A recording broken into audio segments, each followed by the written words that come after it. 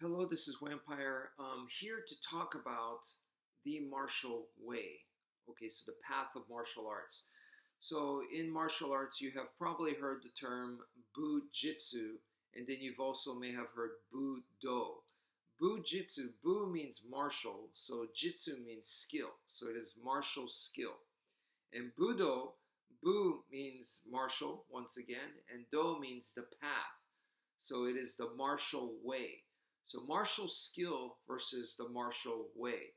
Another example I could give you guys is Jiu-Jitsu, the soft skill, versus Judo, which is the soft way, right? So what's the difference? The difference is the philosophy there. So one is just concerned about the skill. Nothing more, nothing less, just, you know, the fighting skill or developing that skill, right? And then the other one is the path. So what's up with the path? The path is basically, to put it in a nutshell, from my understanding, the path means how you walk the path is more important than the goal, okay? And the best way that I could describe this, right, is actually from a completely different source, and the famous Dr. Patch Adams. Okay, so this dude is a humanitarian.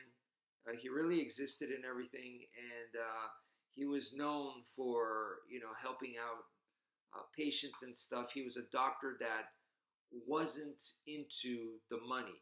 He really had this kind-hearted spirit where he just wanted to help people out, right? So he had this very famous saying: if you treat the disease, you win some, you lose some. If you treat the patient, you always win. So that is exactly the martial path philosophy, in my opinion. It's 100% matches. Okay, so what that means is if you focus on the goal,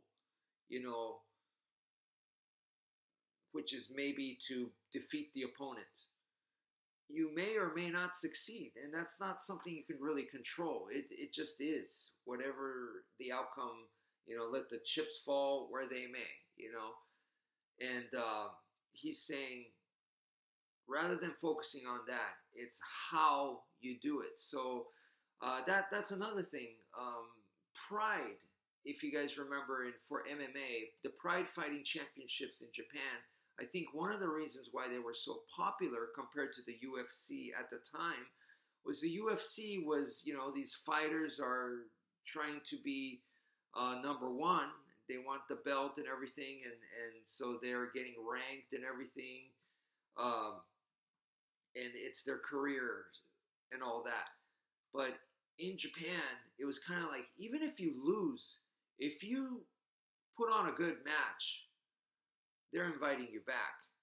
And you get to compete in this big, huge event, spectacle, and that's an experience in itself. So they kind of embrace that kind of attitude, right? So it's kind of the same idea once again. So fighters that just was concerned about winning, sometimes you'll see them fight and it's a boring fight. They'll just, the term lay and pray and stuff like that, where they would just hold you down and that's it. They would play by the points, and they're not really showing that warrior spirit necessarily. They're fighting smart career-wise, but it's not exciting.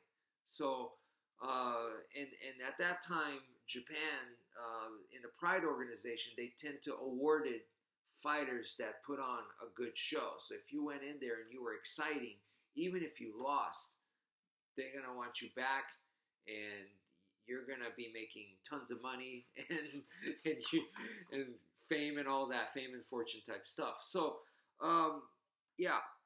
So what I'm trying to say here, I'm just kind of going off track, is that the path is how you walk the path, not the goal. So imagine we all have goals, all of us, right? And we're all like trying to climb this mountain. So they imagine the goal is at the way at the top of the mountain. So we're all trying to climb it, okay? Whatever your goal is. And we're all trying to go up this mountain that could be kind of fierce, right? Why? Because the mountain is a metaphor for life. And life can be tough, really, really tough, right? So as we're all trying to climb this mountain and do better in our lives, you're going to notice some people, the way they're, climbing up the mountain, you don't like the way they are doing it. You don't like what they're saying, or you don't like what they stand for, or you don't like the way they look, or whatever, right? So what are you going to do? You're going to kick them off the mountain?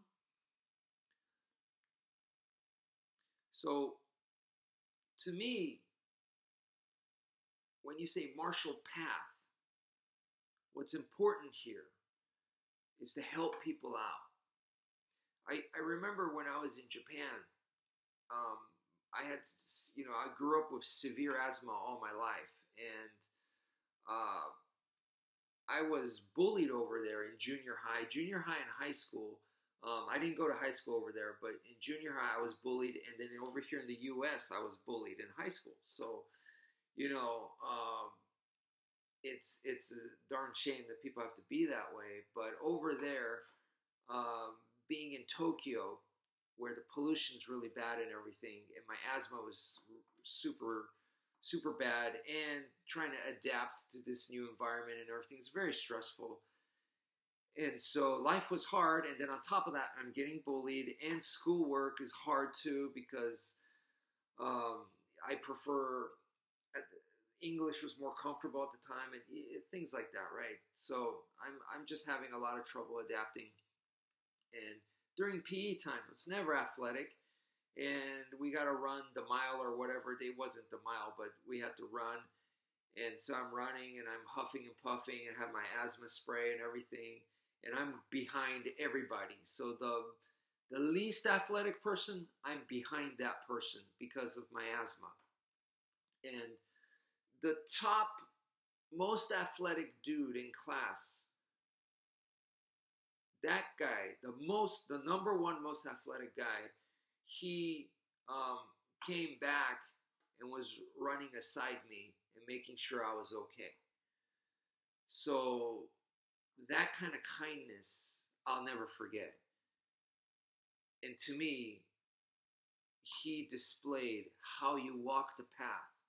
So as we're all trying to climb this mountain, I want to be the guy to help the weakest person or whatever, or people that are struggling, not make fun of them, not kick them off the mountain, or not judge them and say, I don't like the way you're talking, or I don't like what you're saying, or I don't like what you stand for. Not judge the person, but help people out.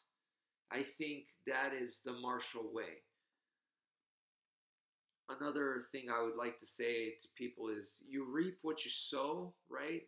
That's a saying. So if you find yourself constantly arguing with people online, there's a lot of hostility going on in your life and stuff like that, you're creating that negativity, So once again, I encourage people, from what Sensei Rick taught me, is to be a professional and just focus on helping people. So yeah, there's plenty of things that I don't like. There's plenty of things that I disagree with. But rather than focusing on that and arguing, because then you only become good at arguing. And those people, if they don't want to change, they're not going to change. I can't, no matter how right I am, they're not going to go, oh, you're so right, I'm going to change my mind. That doesn't happen. If they don't like you for even the stupidest reason, they're not going to like you. And then there's people out there that got all kinds of problems, and they're hateful and whatnot, but that's on them. So why butt heads with that? And here's another saying. I keep going into these, but Mirko Krokop, he said something that I thought was very interesting. He said it's a Croatian saying. He said that if you argue with the fool, then to the public, they don't know which person is the fool. And that, I think, is very true. I see it on YouTube all the time. I see people going, now that's a great martial artist. I go, this guy doesn't know anything what he's talking about, but he thinks that person is, that's his opinion, but he's mistaking it with fact. So, I think that's a very, very good advice from Miracle Crow Cop. If you argue with a fool, the public won't be able to tell who's the fool. Okay. And another thing is, more realistically, if you're in a street situation, street altercation or whatever, when the cops come, they don't know who the bad guy is. And in your mind, it's very, very clear, and you might be physically beating down the bad guy, and you're huffing and puffing and trying to talk to the police officer. If you don't chill out and, remember, the cops are used to the bad guys lying and stuff. They're gonna look at you like, whoa, hold on, So it's kind of the same thing. They don't know who the fool is. They don't know who the bad guy is. So it's better not to get involved in that kind of situation. And I'm not saying don't look the other way. That's not what I'm saying. Okay, there are martial arts frauds. There are people who should not be teaching, and there's plenty of that kind of stuff. But rather than finding and singling out those people and attacking them and saying they're bad, they suck, they don't deserve it, and blah blah blah, rather than doing that, the best thing I can do, in my opinion, is to set an example and try to encourage others. And as a community, because, if I say something about so-and-so and whatnot, it's once again, I'm causing an argument, and then to the public, they don't know which guy is fake or real, or they're not going to know. So it just makes the whole thing look bad. All the martial arts community look bad. Well, their martial artists are constantly arguing about which style works, which style doesn't work, which teacher's good, which teacher's bad. They're constantly just arguing. I'd rather focus my energy on craft development. I want to perfect my knife skills, my stick skills.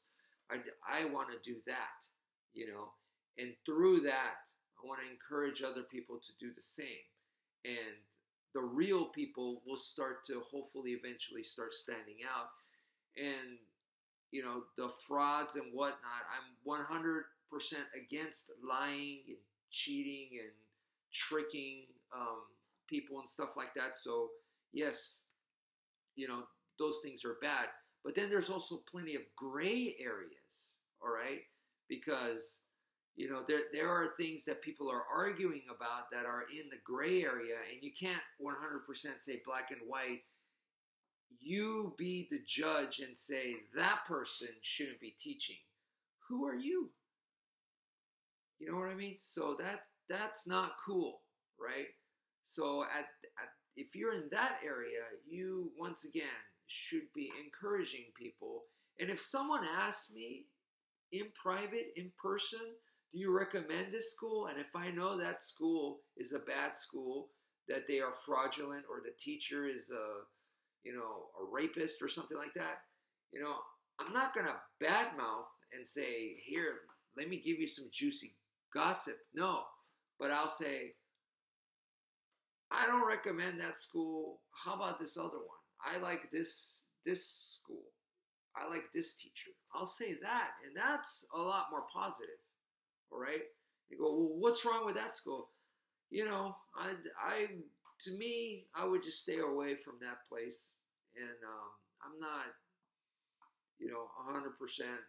I don't know that school, but from what little that I can gather, I don't know, and just leave it at that. And if they keep asking, it's like, I don't know, they look a little hostile, or I don't know if the learning environment is that great, or if you just say it like that, it's still very professional. And you go, it's just my opinion. I don't know them, but it doesn't look like the best learning environment to me. This other school I recommend, they seem to, be very nice, or whatever, So, keep it professional. So important. So I think it's really important. If you want people to be nice to you, I think it's important that you're also nice to others. And that's really what I wanted to focus on. We as martial artists, we all benefit together. It's not one person's great and everybody else sucks. That's not the way it works, So um, if someone is very successful, and I may not agree with them, but thanks to them, they are causing interest in martial arts. So, I have to be grateful for that. But if they are fraudulent or whatever, then I don't have to agree with that, and I can warn people and say, hey, be careful. Make sure you do a background check or whatever. So that is important in my opinion. So anyway, that's it for now. Thank you for viewing, and take care, folks.